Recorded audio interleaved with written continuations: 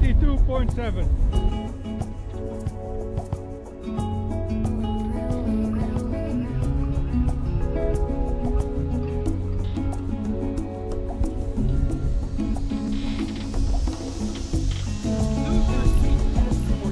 Lose your speed, we're 16 knots!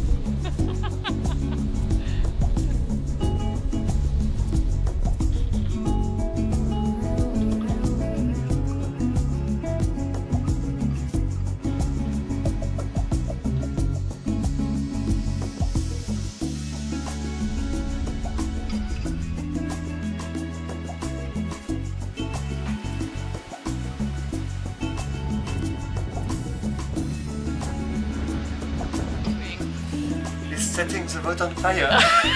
Why? Oh, yeah, there it is, there it is. How addicted can you be? Careful for the tick deck.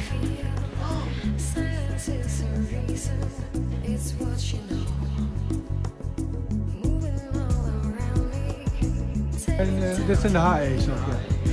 Ja, deze zijn 200 dan.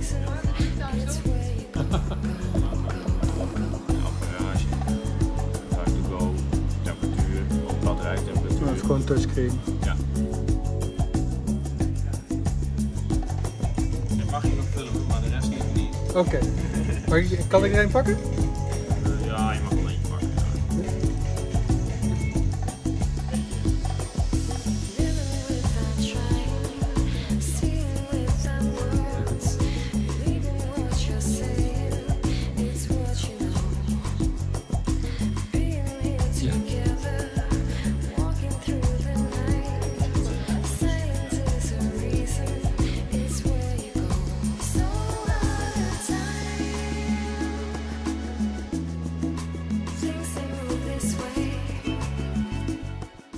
We went to MG in Leeuwarden, and they showed us around in their offices. They seem to know what they're doing and delivering all kinds of different systems, both for smaller purposes and to the big super yacht builders in Holland like Royal Huisman as well. So.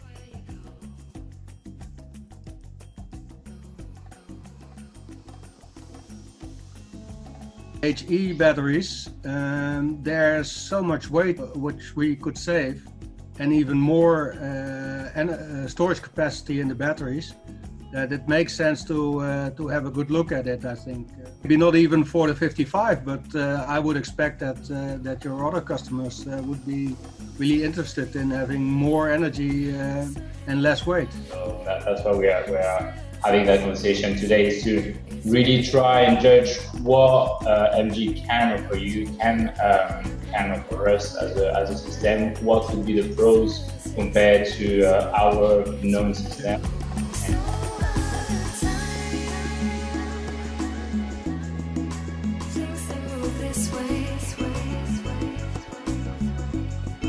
How many of the batteries will fit in the 55? Any modification on the furniture? Three, including the aircon in the saloon. The limitation is the space underneath the bench with the battery and the aircon.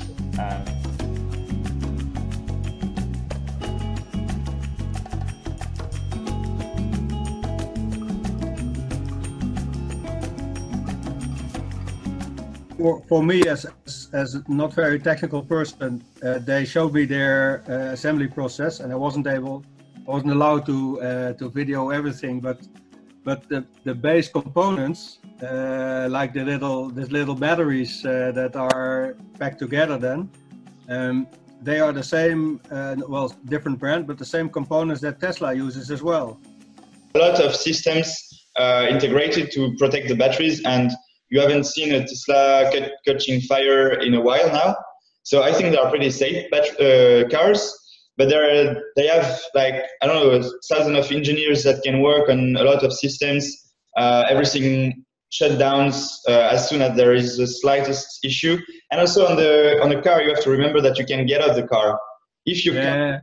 No, that's a big difference. So I understand for sure that that if there's any risk that that the system is going to run away in the middle of the ocean, that we don't want it on our boat. So basically, it's clear that we will have to use Mastervolt then. Honestly, you can use other types of battery, but I would recommend iron phosphate.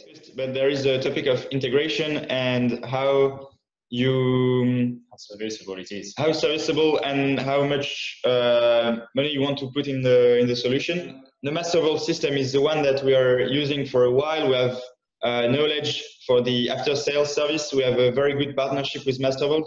So if you have any issue anywhere on the world, they can ship batteries there.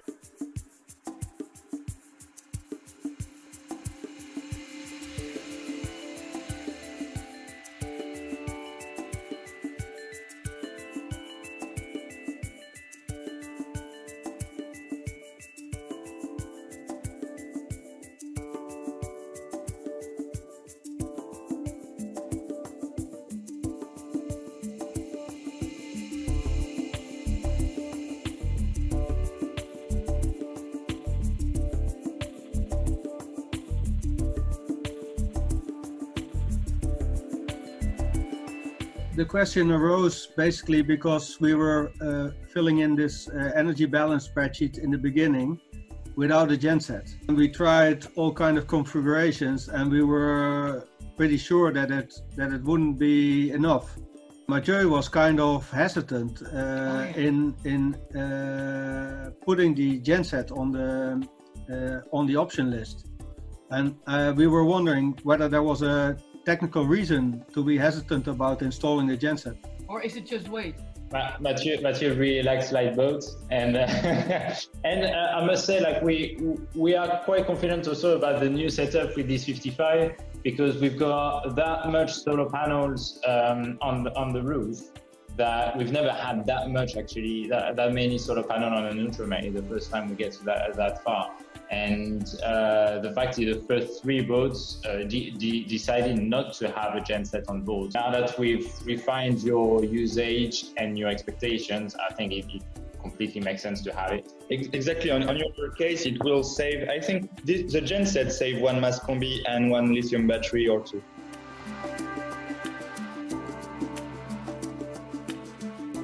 In this setup, as you described it here in the schematics, we would use the energy system exactly the same as we have used it on the lagoon.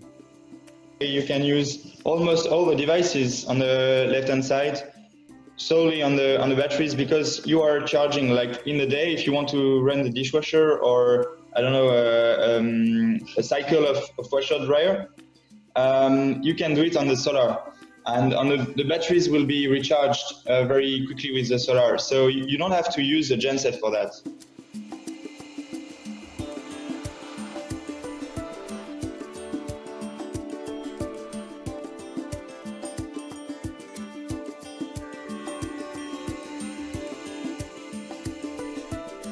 When one of the solar panels was in the shade, then the whole group would shut down basically.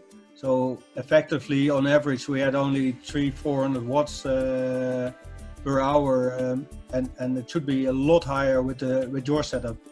Yes, you have 5 different MPPT. So you have 4 strings on the Bimini and 1 string on the David. The system is very user-friendly for making sure that at any point you can check what is your consumption, what is your output, what is your input, and what you can actually do. And it's true that, as Romain was saying earlier, there are times in the day where you're actually going to be full in battery, your battery are going to be full, you're not going to have much output, and still your solar panels are going to keep on wanting to charge a lot because it's 2 o'clock in the afternoon and it's really hot and sunny.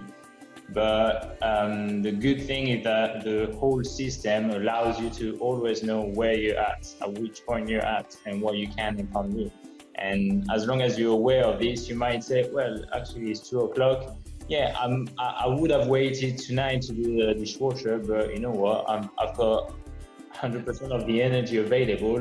Why not doing it now? And that's what we really like about the system, is that it helps owners becoming smarter about their energy, about dealing with their energy really, and using it rightly, using it smartly at the right time.